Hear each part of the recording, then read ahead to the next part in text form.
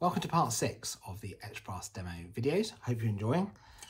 We're going to look at how to attach the roof to the body today.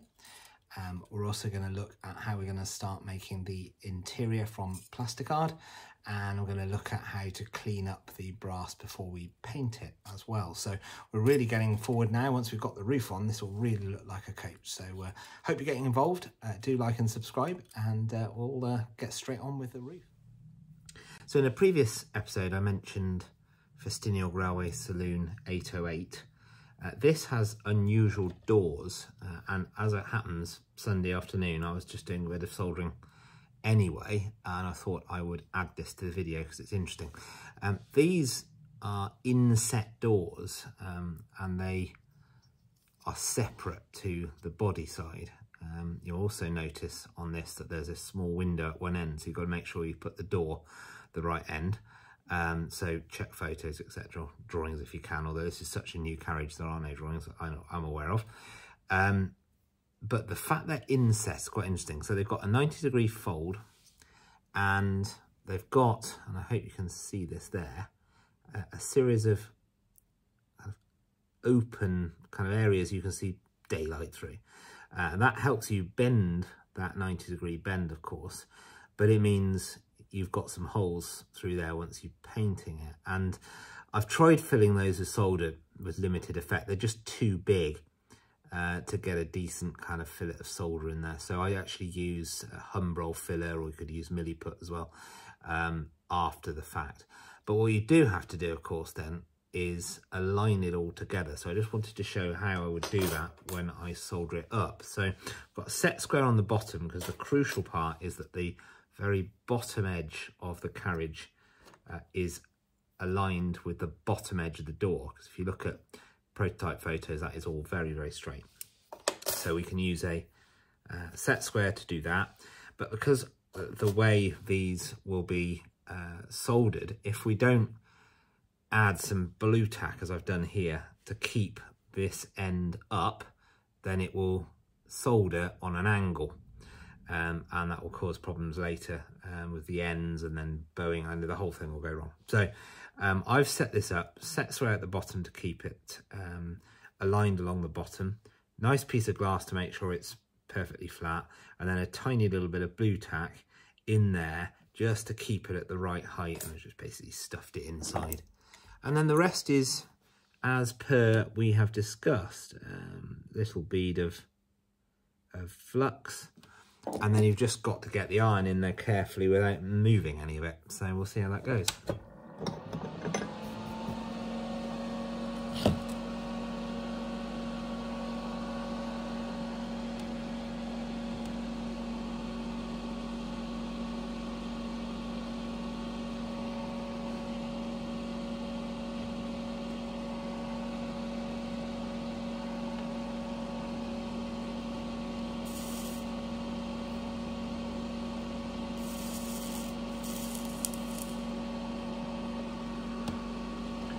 Got a little bit on there.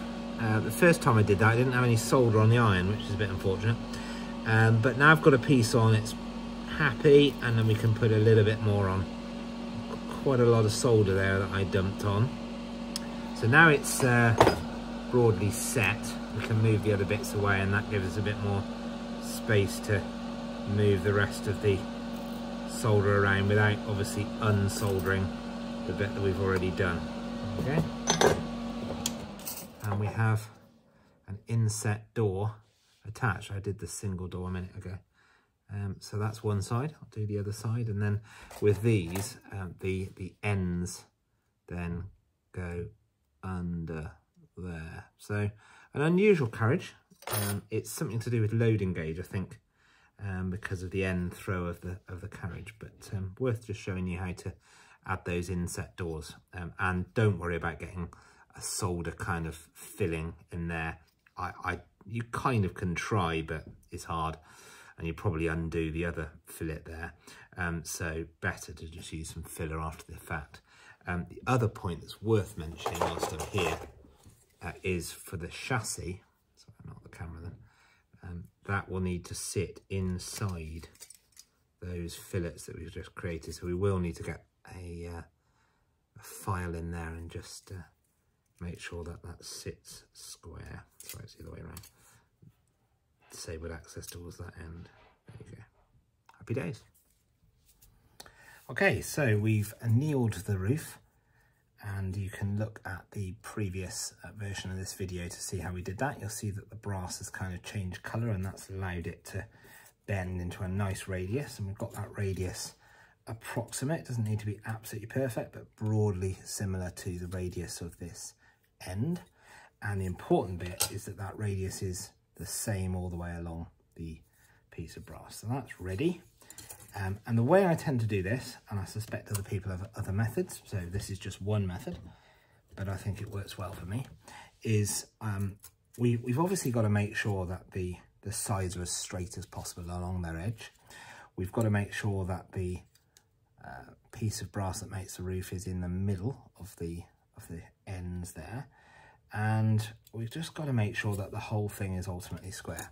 So the first thing I do is just look at the sides and just check that in everything we've been doing, putting drop lights in and the steps and anything, we've been screwing it and taking it apart again and handling it quite a bit. We may well have just introduced some slight bends into the brass, and just with your fingers you can go through and make those as good as possible. They don't need to be totally perfect, but you want something that looks broadly right, and you want the ends to be at 90 degrees. And you can get a set square out and check that if you wanted, etc.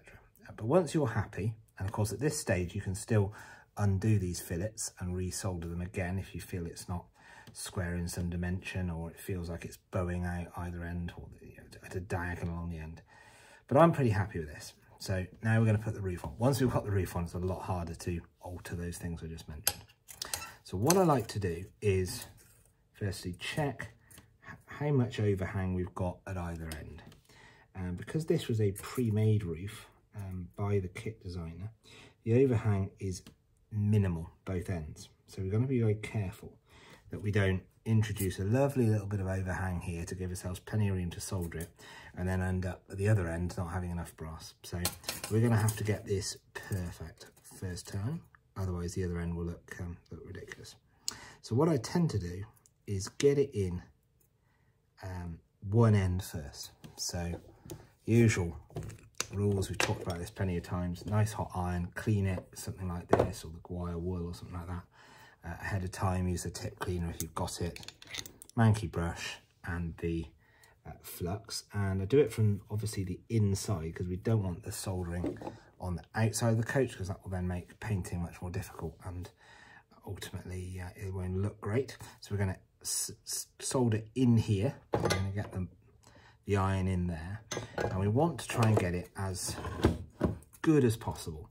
But as before, as we've said a number of times, you don't want to solder the whole thing at once. Just get a bit of a tack on there, a little piece just to hold it in place, and then you can view it at all angles, check it's right, and before you actually go in and make the full final fillet for the whole thing.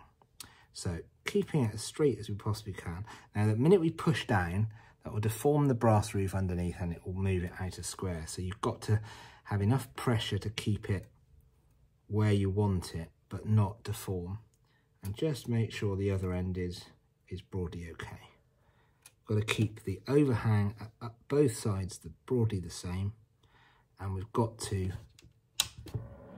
keep the overhang this end to a minimum, because we know there's minimal brass at the other end to play with.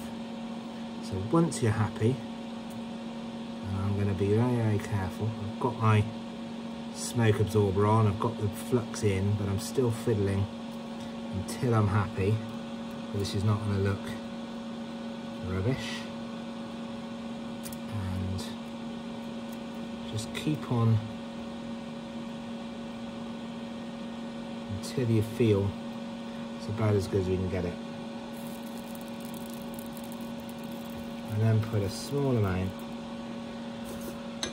soldering it back just to tack it in place, and hopefully when you put it up it's fine. And then you can look very carefully at the ends and check that the overhang here is the same as the overhang there, and I would say So that is absolutely bang on. And the overhang all the way along, which angle can I show you this at? Probably there is the best. It's broadly the same all the way along. Now, of course, if there's a slight issue, you can get in and file it so that it looks right, but that is very good. So we're now going to go back in with some more flux. And the important bit now is to get the corners in place. So we've got it tacked where we broadly want it. We can check once again the other end. Check that everything's in place. And you're going to have a bit of overhang, which we just check like that. We will have a bit of overhang, but yeah, it's minor, really minor. So you've got to get this right, otherwise you won't have much of an overhang.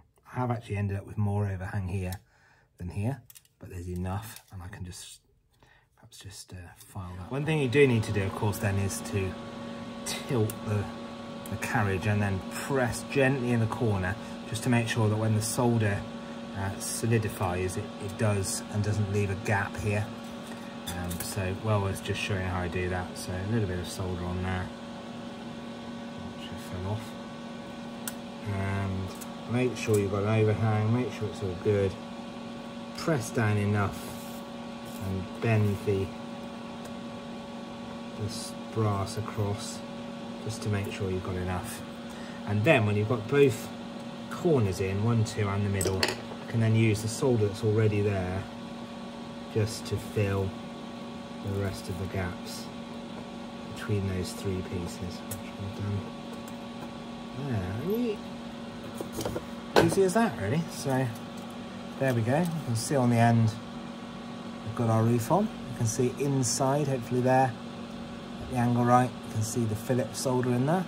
And we're effectively then going to do the same the other end. Turn it off while I talk about it. So the important thing here is that we keep these sides nice and straight. So the easy thing would be to bend it, and you can see these bowing out if I press too hard here. So we want to keep this nice and straight, and of course at the same time we want to go and have the same overlap as we've got this end, so that it all looks the same down the length of the coach. And really these are probably the most important soldered fillets in the entire kit, because they're the bit that people will see from above in the viewing position, and they are crucial to making sure that the kit and the carriage looks right. So take your time on it. I'm not saying it's hard, I'm just saying they're crucial, and therefore if we went wrong with them, they'd show more than in other places. So we've popped on a little piece there. We're going to check the ends, and we're in a good place. So as you're soldering it, just keep the pressure, and I mean gentle pressure, just enough to keep the 2 bits of brass together on each corner as you do it. So rock it forward, rock it back as you do each one. And then we have the fillet done the other end. So now you're thinking, how are we going to do this side piece? Now, the way I do this is I like to tack in several places, probably 4 or 5 places along here, just to make sure that the distance between the side of the coach and the overlap of the roof as it goes along the side is broadly the same. And if some of it has moved about slightly, then I will go in and remake the solder joint until I'm happy, and then flux the whole lot and flow solder throughout the rest. So similar approach really to that I've used throughout this kit build, in that you put in a little dab of solder enough to hold it so we can check it's in the right place, and wait until we're ready and we're happy, and then we can put the full solder on. If you put all the solder on all together at first, then it really is so much more difficult to make up those little minor adjustments, which make all the difference to making a really quality product. So we're going to do a side. So we'll have a look at both sides. We'll make sure they're as nice and straight as possible, just by using fingers to keep everything in place. I tend to do it pulling it towards me, holding it in place. You're so far from the actual solder join that you're not going to get hot, so we're all good. And then dropping bits of solder on as we go. You can probably put the flux along the whole way, because then it's in every position you need. And I would start with the middle. So get it as close to where you want it as possible, and then dump a tack solder on.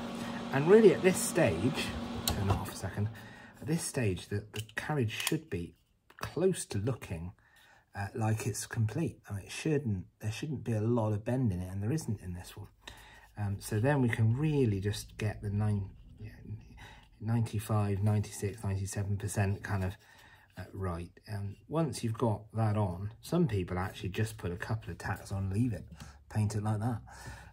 I feel like it should have a solder join along the whole way, because that's how they really build coaches and gives it a bit more strength, and certainly avoids being bent accidentally in the future. But technically, yes, you could do it this way and have a perfectly good coach. So I'm just going to, I find that around where the doors are tends to have been bent a little bit more as we were putting the drop lights in and that kind of thing, and they've just moved away from the square.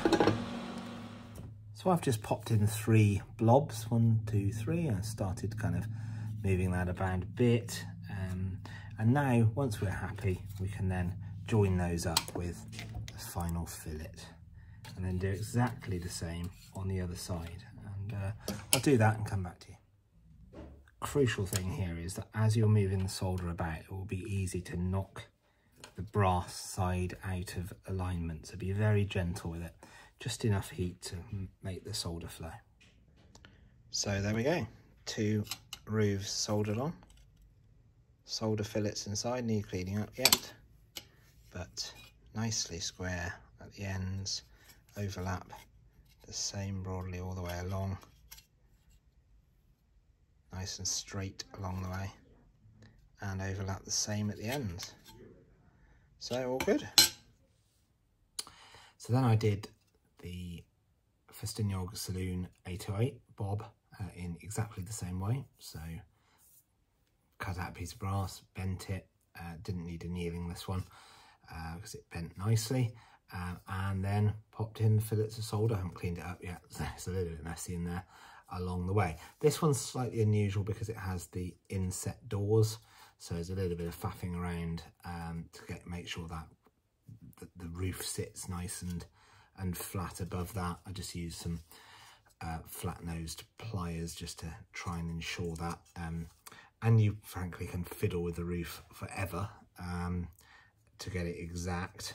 This one is pretty good. I'm quite happy with that. I think it's broadly straight. There are a few little ups and downs, but we're talking about 1/10 of a millimetre or something like that. And of course you've got to make sure that the sides are straight and parallel, so that once you put the floor in, it all lines up. So you can faff with it forever. I don't actually put a fillet of solder over the inset door pieces. I'm not really entirely sure why, but you can't see it, and it gives you a little bit of room just to move it about at the ends. So really what we want to do is remove any flux deposits. Now hopefully you'll have washed it in between soldering sessions, so there won't be a lot on there, but we just want to make sure we get rid of the rest of that just before that manky greeny oxidation stuff or chemical reaction happens. We also want to try and remove any tarnish that might affect paint, any grease from greasy fingernails and that kind of thing. Various ways of doing that. You can use Vim, which is like a powdery cleaning scourer, and I've got an old toothbrush here. Actually it's an electric one, just a battery operated one that I think a kid had at some point, and it had seen the end of its life and therefore can now be used for Vim scouring, and literally just pour that on top of the brass with a little bit of water, and then get in there with the toothbrush into the nooks and crannies, that kind of thing, and that'll do a good job. You can also use things like Barkeeper's Friend or Viacal. Now these are a bit more acidic, and what you would tend to do is use these first to really clean up the brass, get it all shiny, and Vim is more alkaline, so probably use that after the Viacal. And various people online will have their own kind of systems. The important thing is to clean it and then neutralize whatever cleaner you've used, and the best for that is water, of course. So this is the way I used to do it. Seemed to work perfectly fine, and no issues there. But I've now moved on to an ultrasonic cleaner, and this is a ultrasonic cleaner here, and I use this stuff, C-Clean 2 in fact, which is sold as a easy cleaning metal and jewellery cleaning solution, which is exactly what we want to do, because we want to clean this brass. So in here we have the C-Clean put in as per the instructions. I use the medium staining instruction, which is 2 10ml capfuls for every 400 millilitres of warm tap water. Now this ultrasonic cleaner, which was probably about £100, you can get cheaper ones though, this has a heating function. So I can keep this water in here and use it several times before having to remake the C-Clean recipe. But if you haven't got one that heats, then just use warm water, and you just have to do it each time. So it has both a heating function and the ultrasonic function, and it has a basket here which lifts out, and you can easily pop your models in whilst they're being cleaned, and of course you can do jewellery or other things at once as well. And then there's a timer kind of function which auto turns itself off. I tend to use about 10 minutes, but it depends on the level of staining or mank on the model, and of course you could use this for cleaning airbrushes, so getting the paint out of the nozzle of an airbrush, or anything really that's got ingrained kind of dirt or mank, that an ultrasonic bath like this, which effectively puts an ultrasonic set of waves through the water and kind of jiggles them about a bit like a microwave does with food to heat it, and does the same but loosens dirt in an ultrasonic way. Clever little machine, and can really save you time, particularly if you're doing lots together. Things to think about: make sure it's deep enough to take any etched brass you're doing. Obviously that depends on the scale you're using. My 009 isn't that deep, so I can easily pop that in there, and I've still got a bit of space as well. You might not want to put in anything that's had super glue on it, and I've just thought actually that the two ends of there where I've glued the benches on might actually come loose, but I can re-glue them later if that's the case. So pop the top on. I find that these little clips, if you went for this kind of thing, need to be put inside, otherwise it makes a pretty substantial noise, because the lid is also metal. And obviously plug into the mains, little switch at the back, on it comes. I tend to, you can go up and down with the temperature, so here I tend to put it relatively warm. Set that going. It's at 17 at the minute, and then you can alter the time here, and I usually put that to about 10, but I'll need to let it get a bit warmer first. So here is the ultrasonic cleaner doing its thing, and you can see bits of, hopefully you can see that on the picture, bits of kind of mank and stuff coming off the coach as it is being ultrasonically cleaned. The temperature's going up, gone to 25 already, so we'll keep that going for about 9 minutes and see how it looks in a minute. There we go. So I've just lifted this out of the C-Clean, and I will just now brush this with water. One of the things that always happens is the area around the solder starts to go black, kind of grey black. That's normal, and you may get a few of the marks around on the the actual brass, but it's cleaned it really well. I'm going to just put that under the water, and then it'll be pretty much ready for spraying. So whilst I'm here, I'm just going to show how we would add the truss rods to a carriage. So this here is a mystery carriage. You can look up online, if you search Festipedia carriage mystery, you can find out the history of this thing. It is believed to be, and I believe it to be, North Wales Narrow Gauge Railway number 3, a quarryman's coach, of which there are only 3 or 4 known photographs after it was withdrawn. My own personal theory is it may have been used on the Bryn Gwyn branch and therefore wasn't photographed very much, or if it ever actually. But no one knows for sure. So all we know is there was a carriage at the back of Boston Lodge Works for a period next to the crane, and it disappeared. It no longer exists, and no one really knows what it was, but it would make sense from other historical research that it's a quarryman's car number 3. But anyway, I'll leave you to read about that if you want. We're going to look at the truss rods. So here we have the chassis. I've built a little quick interior, real simple because you can't really see an awful lot through these windows anyway.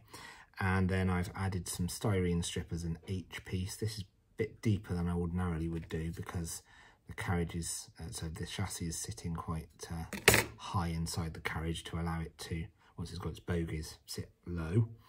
And then I've bent a piece of nickel silver wire. That really is just a case of using the flat nose pliers and trying to get the right angle. A little piece of, you could use various things for that tightening nut. I've actually used some insulation from wire, which I'll glue in place in the middle. I actually use super glue here, and then 2 dabs even of solder either side to keep it in place. Simple as that, really. A bit of trial and error with it to try and make sure it looks equal, that these triangle shapes look broadly equal either side. Yeah, pretty good. And once you then pop that under the carriage, you can see the effect you get. And if I turn it that way up, you'll see, you hardly see it anyway, but it just adds that little bit of extra realism.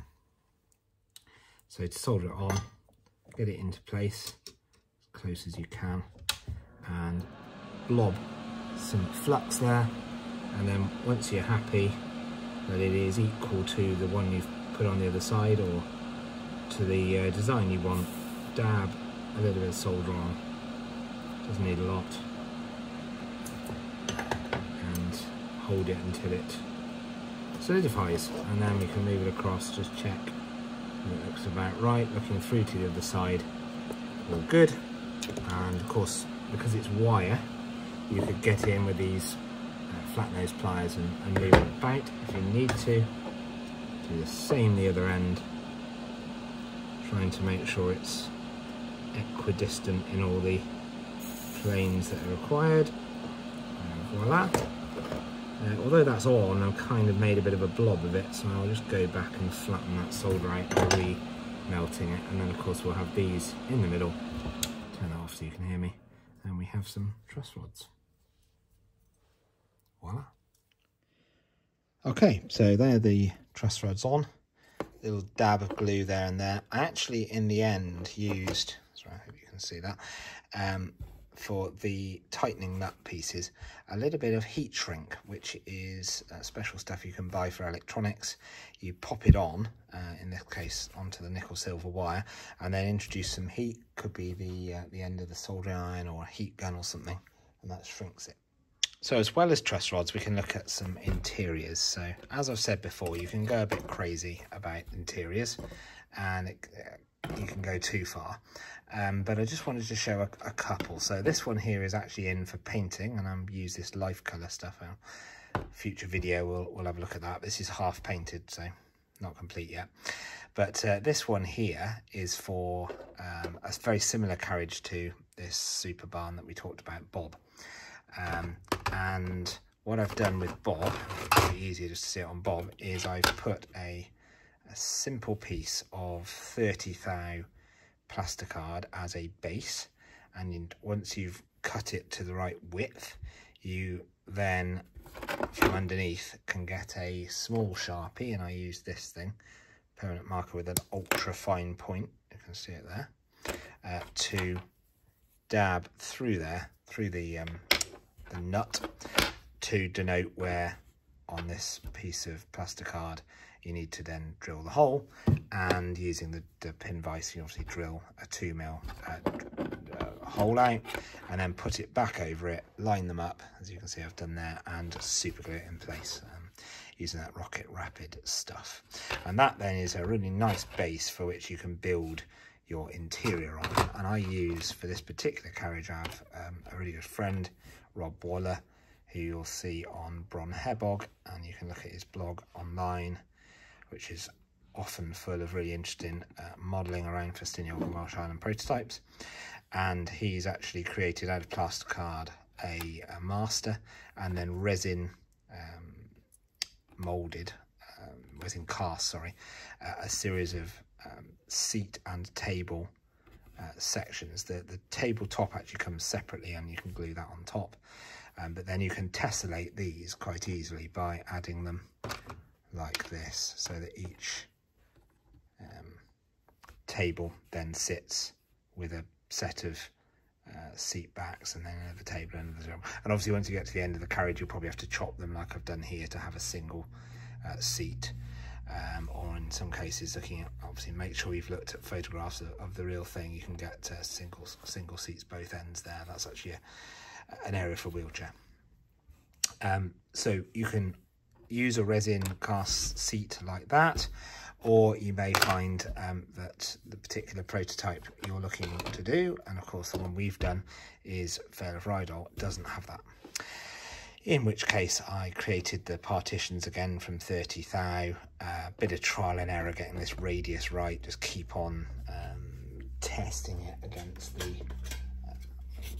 the inside of the actual coach, and you'll get there eventually. Obviously cut it too big to start with, and then take tiny pieces off until you're happy.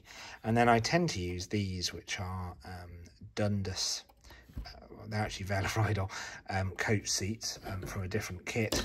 The mystery car's using something similar as well. These I've reused from another kit I didn't need anymore.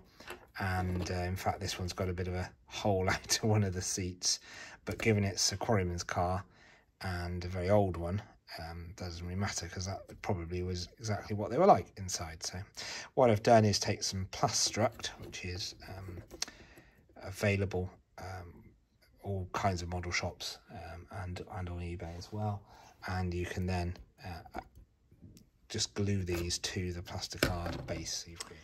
So I use the Plastruct pieces as bases to then put the Dundas seats on top, and I've done something similar here. And you can get various types. You can get solid ones, but obviously if you get the ones with a hole in the middle, they're kind of rectangular or square shaped, then you don't need as much cutting. I use a razor saw. It's actually a tool I didn't talk about in the first episode of this series.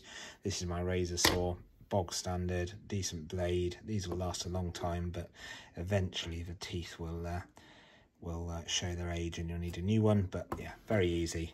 Get it nice and straight, and just up and down motions, and then you'll obviously have to clean up a little bit of flash or mank, etc. Afterwards. So we use those as little bases, and because they're plastic, you can glue them straight onto the plastic false floor that you've created. Now that false floor as well can create a bit of extra stiffness in the body as well. And that's actually quite important for this carriage, because as you can see, I have not got the side, sorry, I'll get my hand in the way, these side strengthening pieces of brass that we talked about earlier in the build, which kind of retain the side. I've not been able to put them on this carriage, because when you do that, they're too wide. I think it's maybe an error in the kit. Well, it must be, I guess. They're just slightly too wide. Once you take them off, that's absolutely fine and it all fits together beautifully, but it just doesn't work. So that means this is a bit more flexible than it ordinarily would, although you have got these extra pieces of the chassis which do also help, and once you glue on a nice bit of plasticard, it certainly helps. And then of course all the seats. So very quickly, let's talk about cements for plastic to plastic. I've got a few different options here. I've got Mr. Hobby Mr. Cement S, which I was told by our local model shop is the best available for just general use, and I have found it to be very good, although I've only been using it for a couple of weeks, and I would probably use this for most general jobs. Nice screw-on lid and a decent sized brush inside. Keep the lid on when you're not using it and try not to inhale the fumes, and not terribly good for you, so be in a well ventilated area. And then we have the extra thin cement, which comes with similar bottle with a much smaller brush inside, as you can see there. So that's a bit better for getting into detailed places. And I've also tried this quick setting one, but I actually find it sets so quickly that you can't almost get the piece of plastic in the right place. So I find it to be of limited use, but it's there as well in the arsenal just in case. This here comes with a long nozzle, which means you can get it right into wherever you're trying to glue, etc., like this, and you just squeeze. This is more of a gel, these are more liquid, and this, there are certain types of 3D printing actually you can glue with this as well. Found that you can glue coal in place quite well, a few things like that, and it's been quite good as well. And I do like this long tube, which allows you to get right into places, but it can get clogged up, so make sure you get that on and clean it up every now and again. There are other things you can use. Mech Pack is the classic, although actually to get pure mech is more difficult. You may find you can actually buy yourself the pure chemical mech online, a lot cheaper than some of the model shops actually repackage it in some kind of brand or something like that. So have a look at that. There's a lemon one called limonene, which is made from lemon, which is meant to be a bit more natural. Tried it, I didn't find it that great at sticking. Needed an awful lot to make a good glued joint, but it's an option as well. And there are lots and lots of others too, but I've found this to be pretty good in the couple of weeks I've used it. But I'd also use one of these to get in.